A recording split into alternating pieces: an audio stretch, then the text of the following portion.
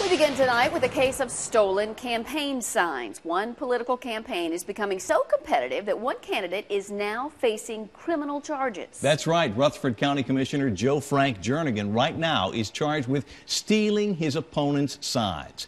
Fox 17 Sky Arnold is live in Murfreesboro as we speak with the story. Sky?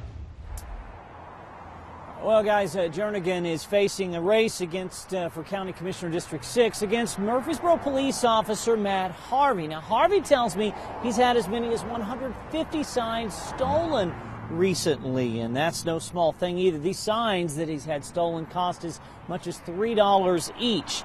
Well, those thefts took on a whole new meaning when a neighbor noticed something suspicious by some signs.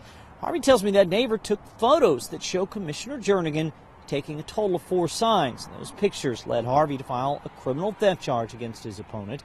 Harvey declined our request to do an interview, but he did give us this statement about his race against Jernigan.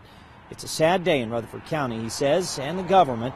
When I decided to seek the position of county commissioner in Rutherford County, I did so with the hopes, my intentions, to have clean, fun, and competitive race for the position. Well, we reached out to Commissioner Jernigan tonight. He has not returned our phone calls. Again, he does have a court date coming up April the 28th to face these charges.